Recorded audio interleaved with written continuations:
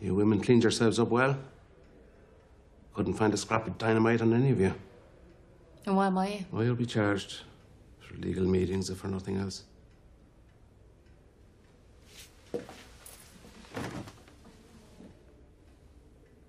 You know, there was a housekeeper on her way back when the bomb went off.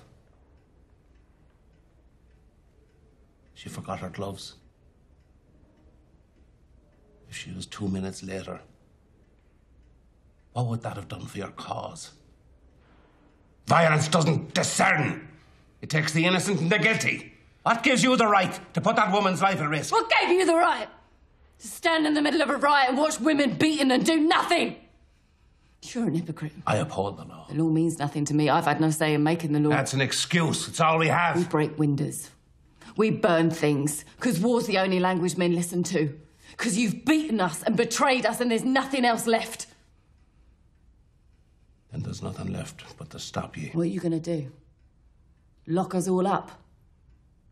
We're in every home. We're half the human race. You can't stop us all. You might lose your life before this is over. We will win.